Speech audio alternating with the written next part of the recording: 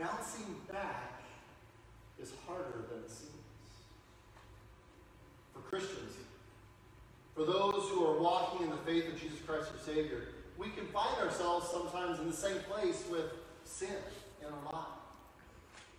And while sin has many faces, our goal should be to get back in the game. Forget the former things, God's Word tells us. Do not remember the past, and focus on living a life in Christ. We have to be able to bounce back. We should do everything possible in our life to make sure that we bounce back into that right relationship with God. But how do we do that? How do we let go of the hurts, those selfish tendencies we may have, and put our life back on the right track? How do we bounce back? So one problem we've already talked about this year, and for many people, is what are we looking at? What are we trusting in? For many people, they have found a form of Christianity that fits their lifestyle, a form of Christianity that fits what they want out of it, but they fail to recognize that they have anything to bounce back from. They don't perceive that their sin is a problem. Now, this is easier than what we might think. It's very easy to convince ourselves that we're walking with the Lord and we overlook those sins that are keeping us down. I've said it many times. I can justify a whole lot of stuff in my mind. You can too. Modern Christianity, our modern society, has somehow convinced us that the bar that Jesus set isn't up here. We've pushed it down so low that anybody can get over it. But let me remind you, the bar hasn't moved. It's still the same today as it was yesterday, and it will be forever. When God says, do something, He means it. When God says, do not do something, He means it. And we have to follow this. Now, Peter, I love Peter, he gives us a great starting place.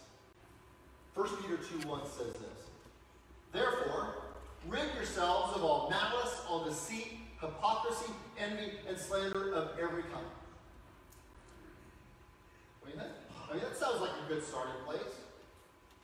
So, what we've been talking about so far this year is we have to examine ourselves. Let's examine our lives. Do we have these problems and sins in our life? And let's take an honest look at what's in our life. How are we doing with it? And I don't want to burst anybody's bubble here, especially my own. But if you're doing well or not doing well, regardless, if you're doing really well or if you're not doing really well, there's evidence that reflects how you're living your life. You know, we shall be thankful that we have a gauge. We should be thankful. This is a good thing. Many people say that is a bad thing. I know. This is a good thing. If we have a gauge to tell us how we're doing, it tells us how we're doing in our spiritual walk. But again, the question is, how do we make sure that each and every day I am walking in step with my Savior? So Peter gives us some helpful advice for this as well. He says, make sure you're longing for the things of God. 1 Peter 2, verses 2 and 3 says this. Like newborn babies, crave pure spiritual milk, so that by it you may grow up in your salvation, Peter says. Now that you have tasted that the Lord is good. Peter's telling us, as partakers of Christ, as a life that we are living in Christ, we are to get rid of the problems. The first one was malice. Get rid of the malice, he says. Well, what's malice? Well, malice is any evil or ill thoughts that you have, maybe against another person. These thoughts can cause us to even wish for revenge.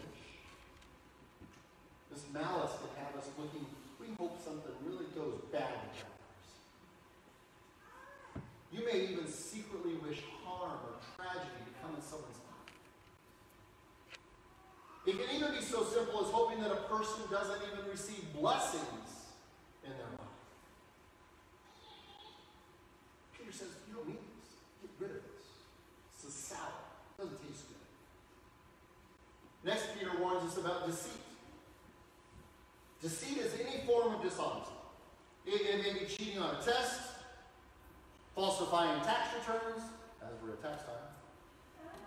It can even be an untruthfulness to a spouse, a family member, or a friend. We can even have deceit in our lives about Jesus. Peter says, don't have it. Get rid of it. Next, he brings up hypocrisy. If we claim to have good Christian beliefs, if we have this standard, but yet there's some activities in our life that don't reflect it, get rid of it. We have to get rid of these things. We may act like we have the love of Christ. We're going, oh yeah, I got Jesus, let me tell you. But all the while, our motives are self-serving. It's hypocrisy. Next, Peter brings up envy. I think we all know what envy is. It's jealousy. Jealousy we have in our life. It has many, many different forms. But listen, every form of envy takes our eyes off Christ. Every form of envy takes our eyes off Jesus. Get rid of it. You do not need it. And lastly, Peter says we should have nothing to do with slander of any kind. Too many people take liberties when they're talking about other people. And we do it in the church. We're really good at it in the church. Oh, I love so-and-so. They're so good. They're so great. Well, let me tell you what they do. Oh, you should hear. Oh, did you hear about Peter says, do not spend any time, effort, or energy on these life-sapping activities that do not help us grow in our spiritual walk. But I love Peter. You love Peter? Mm-hmm. Amen? Amen. So Peter here, he's going to give us a better alternative. Peter tells us, crave pure spiritual milk. So that you can grow up in your salvation. Crave the character of Christ in your life. Why? So you bounce back. If we have Christ in our life, it's so much easier to bounce back. When life comes at us from many different directions and we have Christ in our lives, we can bounce back. So what does it mean that we are to crave pure spiritual milk? Well, first of all, pure spiritual milk is what helps a believer grow in Christ spiritually. Then the ultimate goal of a believer should be to crave anything about Jesus. We should truly seek after him. Jesus gave his life for us. We are called to give everything back to him. So as believers in Jesus, we are to build our lives on Jesus. Because Jesus is what Peter calls our cornerstone. We've all heard this before. I love that thought. I know you do too. The idea is once that cornerstone is placed just right, just perfect, it's in the perfect starting place, then everything that comes off that corner is going to be right. If the foundation is wrong, everything that gets built from that place will be wrong. Jesus must be the foundation. And if Jesus is our foundation, we have a great place to begin. Amen? Amen. That's a good thing. Amen? Amen. I hope you're all awake. Somebody is. But let's look at what Peter says about 1 Peter. In 1 Peter 2, excuse me. This is what Peter says. Verses 4 and 5. As you come to him, the living stone, rejected by humans, but chosen by God and precious to him, you also, like living stones, are being built into a spiritual house, to be a holy priesthood, offering spiritual sacrifices acceptable to God through Jesus Christ. Now look at verse 4 again. As you come to Christ, as you come to him, the living stone. Now look up here for just a second. Do you see that stone is capitalized? The word stone is capitalized because this is not a rock you're going to find in the parking lot. This stone is the Savior who has power in our lives, and he has power for endless life in all eternity.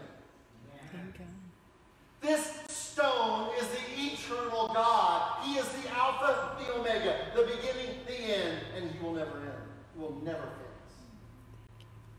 And as we just read, of course, we already know that this stone is Jesus Christ, but he was rejected by humans. He's rejected by men. One commentator says this about humans rejecting the cornerstone, and I quote, "In their stupid, selfish, amateuristic blueprints for life, insignificant, short-sighted men can find no place for their Creator and Redeemer. Just as there was no room for him in the end, there is no place for him in their plans of their lives." Ouch and amen. It's not very politically correct in this day and age, but it hit the mark pretty squarely, I'd say. But here's the plea from Peter. Peter's telling us, don't let this be you. It doesn't have to be. Do not let it be. You're different. You're wiser than this. You're smarter than this. If you weren't, you wouldn't be here.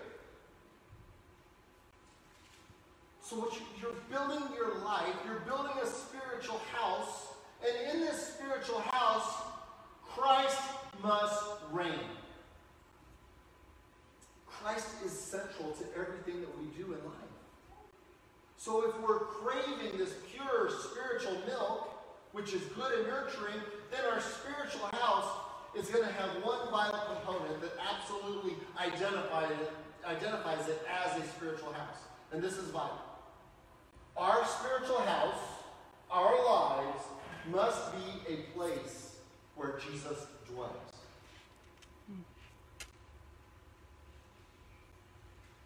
I would love to believe that Jesus dwells in Aztec Church of the Nazarene. Amen. But I can be assured that Jesus dwells in Aztec Church of the Nazarene if he dwells in its people. Amen. We want Christ to dwell in us. We want Christ's blessings. Every one of us, we all want what is good and pleasing to him. We want this in our life.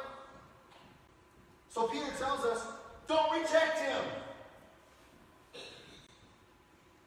Do not reject the one who most people will reject in their short-sightedness of life. They will reject out of their selfishness. They will reject because it's not what they want. But seek after those spiritual blessings that come from having a relationship with Jesus Christ. Build a spiritual house where Jesus lives. Now, Peter gave us a short list of sins that can stumble us in life. A few we talked about were malice, deceit, hypocrisy, envy, slander. Paul gives us another list. He gives us another list when he wrote to the letter to the church in Corinth. This list includes quarreling, rage, rivalry, slander, arrogance, disorder. Again, the faces of sin has many faces. It can look in many, many different ways. But as spiritual houses where Jesus dwells, we do not crave those things. We do not remain in those sins because this spiritual house is God's house. Because Jesus gave his life for us. We should crave, we should long, we should desire to have our lives bodies be a living sacrifice for God. Romans 12, verses 1 and 2 says this.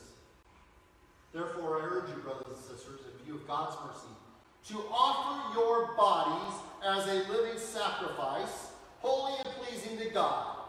This is your true and proper worship. Do not conform to the patterns of this world, but be transformed by the renewing of your mind. Then you will be able to test and approve what God's will is. It's His good, His pleasing, and His perfect will.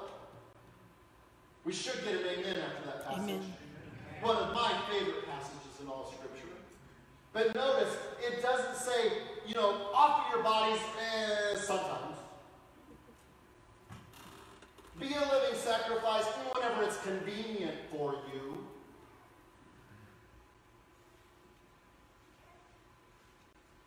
Paul is giving us the exact same message that we heard from Peter. Crave after, long to be transformed away from the world and crave after the things of Christ our Lord. Now, one major step in offering our body to Christ is longing to remove the sins that plague our life. Let's just be honest. We may have some sins that we kind of like. We don't want to get rid of them. We cozy up to them like a long-lost friend. We may keep them hidden, but we know right where they're at.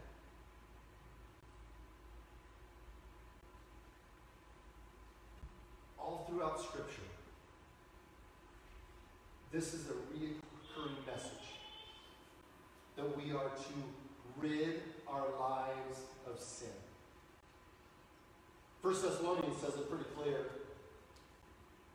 that we should abstain from even the appearance of sin. And the reason that we should take this so serious is because Paul tells us the wages of sin is death. Our sin leads to death. But praise God, that's not where He wants us. Amen? Praise God, that's not where He wants us. Praise God, that's not what He wants for us in our lives. God's will, God's greatest design for us in this life is to have a share in His everlasting glory. And that's for all eternity. This is a free gift, Paul tells us, to all who believe in Jesus Christ as God's one and only Son. So if you're still not convinced, let's look at John. Let's look at what the Apostle John wants us to know. Now, John, I love this. This is so awesome. John wrote a wonderful letter. And he wrote this letter as a desire for all of us to know. Well, he gave us some words of wisdom that we could live by. And he gives us some gentle guidance. He gives us a direction for our time here on earth. Now, what I love about this, and I don't know if I can really get this image portrayed right.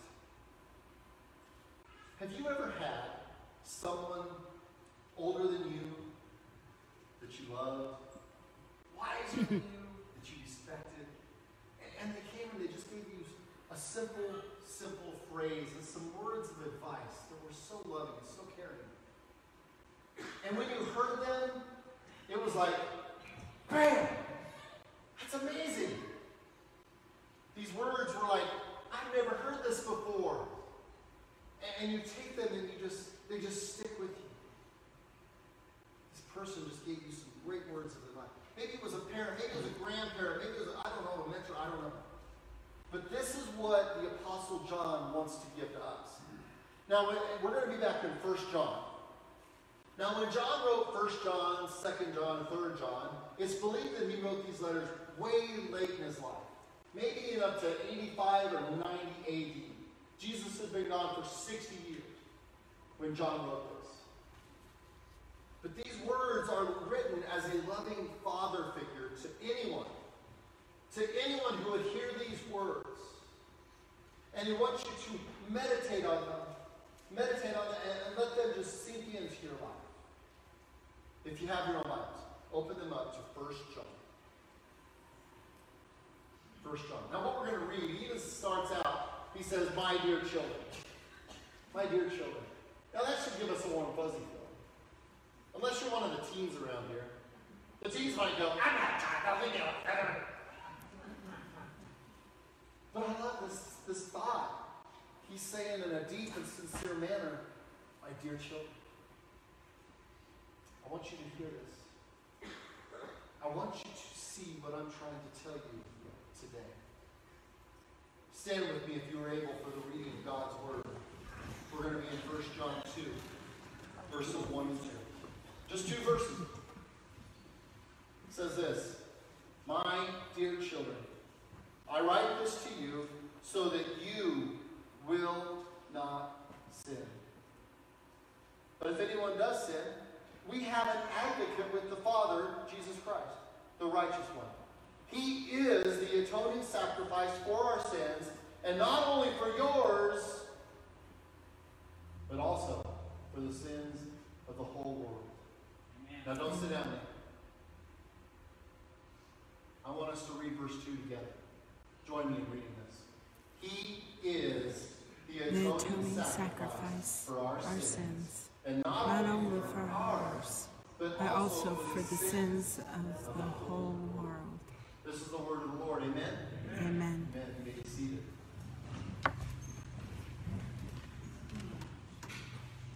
Now, the first thing we need to recognize here is that this is the Apostle John, one of the disciples, one of the inner circle, the disciple that Jesus loved. And he gives to us, don't miss this, he gives to us a standard.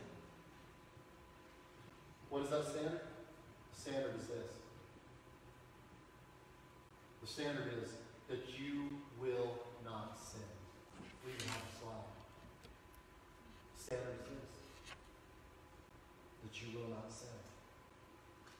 Because God is perfect, and because God is the standard, we too are called to be perfect. This is what Jesus himself told us in Matthew 5. Be perfect. Nowhere in Scripture do you read, God is perfect, and I know that you're not, so just try to sin as little as possible.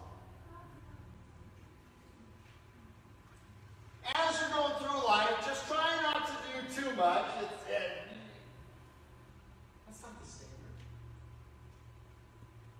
God's Word would never tell us this.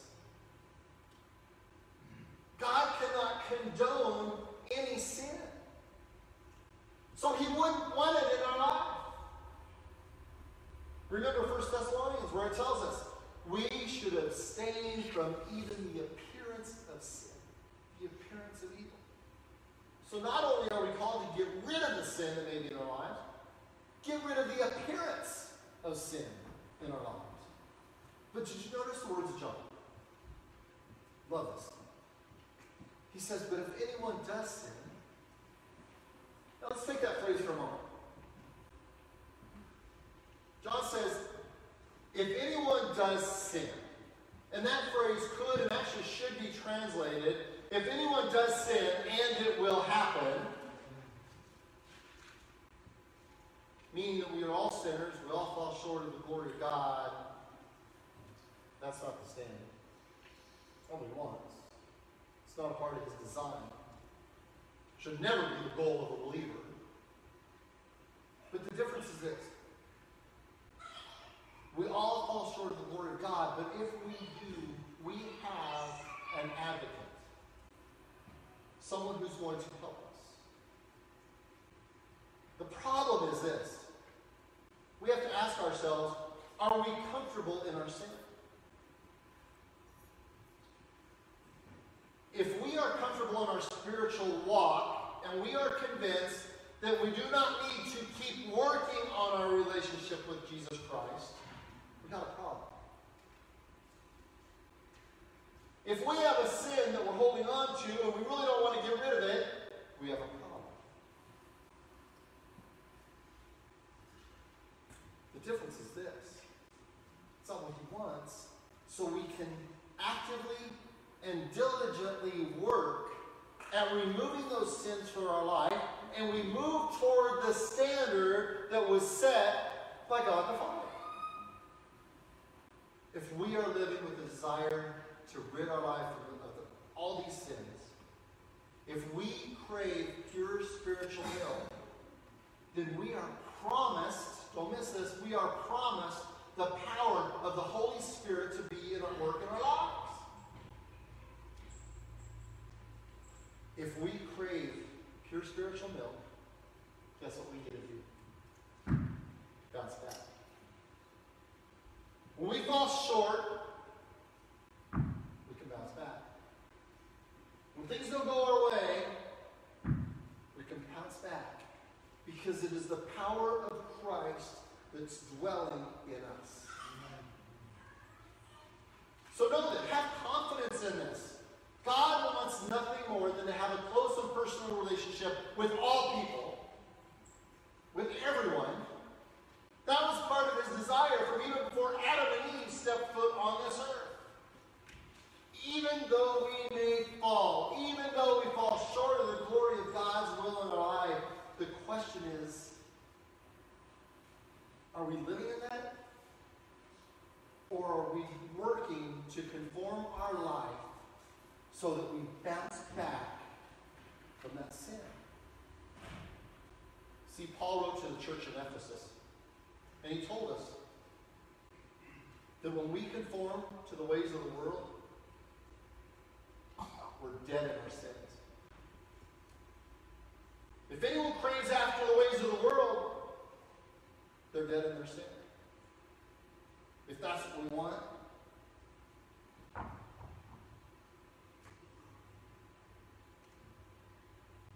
we don't bounce back. This is not what Jesus wants from us. So as believers in Christ, when we fall short, when we sin, our desire should be to quickly recognize that what we're doing is not what God's will is for our life. We have to be so in line with God the Father that we should want nothing more than to bounce back with Christ. Praise God. Amen? Amen. Let's bounce back for Christ. Because he is the power that contains us. He is the power that lives in us. He is the power that dwells in us. And he is our life. Amen. So Peter's telling us, give yourselves, make sure you're doing everything you can do. Give yourselves the tools so when those trials come up in life, they don't keep you down. We bounce back. Our takeaway today is this. Do not conform to the patterns of this world, but bounce back to conform to the pattern that is Jesus Christ our Savior. God is good, amen? Amen. And all the time, God is good. And he loves each and every one of us so much that he gave his life to die for us so that we can have the power of Christ to help us, regardless of what happens. As our praise team comes back to the front,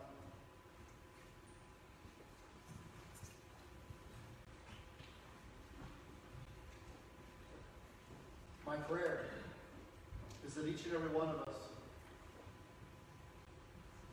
we crave after, we long for, we seek after each and every day for those tools to help us. They can help us rise from the ashes and bounce back, and do not allow the enemy's schemes to keep you down. So let's just take a moment. Let's reflect on our own lives. With every head bowed and every eye closed,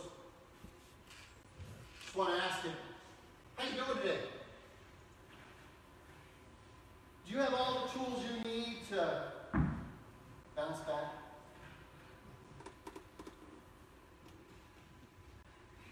God's word says that it is useful for teaching, correcting, rebuking, so that we can know the righteousness that is God the Father. Are we in His word? Are we in His studies? See, knowing and following God's word helps us to bounce back when life hits us hard. And with the power of Christ, nothing can stand against us. Praise God. But how are you doing with that? Do you trust Him? Are you putting your hope in Him? Or are you living each and every day the way you see fit? What's good for you? My prayer is that as we leave here today, there is no doubt in our lives that Christ dwells in us. If Christ dwells in us, we have the promise of His power in our lives. That's what we should long for. That's what we should crave. That's what we should seek out. So church, just let me ask you, how you doing with that? If you find yourself struggling with trusting God, would you be so bold as to raise a hand today? Just want to pray for you. Amen. Amen. Yeah.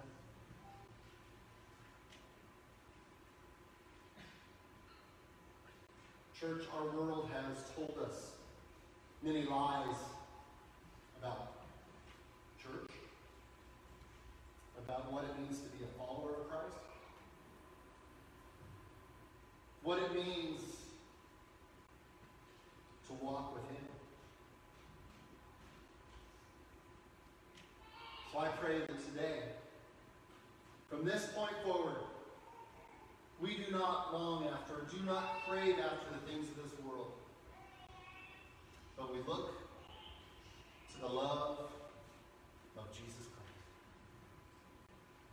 Church, if you are willing to be so bold to make a statement, to say that you want to make every day a statement craving after and longing for the things of Christ, would you stand today?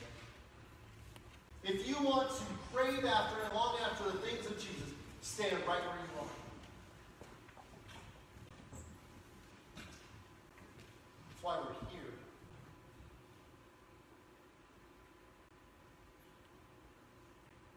So if that's your commitment today, know that you have a promise from God the Father that He's going to give it to you. He'll give you everything you need. Amen? Amen. He will give you everything you need. Amen? Amen. God's grace, God's mercy is so great that it covers all our sins. Amen. And the sins of the whole world. That's by Jesus. And I want that to be your Jesus too. And it's His amazing grace that helps us each and every day. So dear Father, Lord, we love you. We love you because you are a great mighty God.